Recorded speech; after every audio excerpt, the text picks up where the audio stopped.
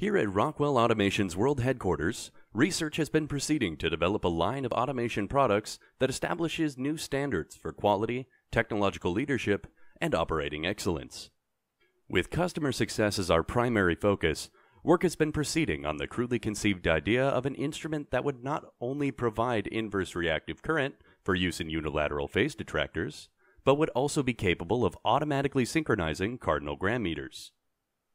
Such an instrument, comprised of Dodge gears and bearings, Reliance electric motors, Allen-Bradley controls, and all monitored by Rockwell software, is Rockwell Automation's retro encabulator. Now basically, the only new principle involved is that instead of power being generated by the relative motion of conductors and fluxes, it's produced by the modal interaction of magneto-reluctance and capacitive duractance.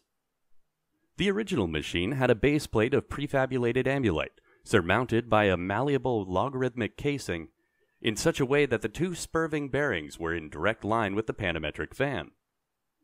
The lineup consisted simply of 6 hydrocoptic Marsal vanes, so fitted to the ambifacened lunar wane shaft that side fumbling was effectively prevented.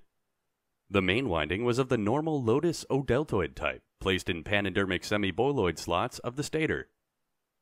Every 7th conductor being connected by a non-reversible tremie pipe to the differential girdle spring on the up end of the gram meters. Moreover, whenever fluorescent score motion is required, it may also be employed in conjunction with a drawn reciprocation dingle arm to reduce sinusoidal deplaneration. The retro encabulator has now reached a high level of development, and it's being successfully used in the operation of Milford Tenyons. It's available soon wherever Rockwell Automation products are sold.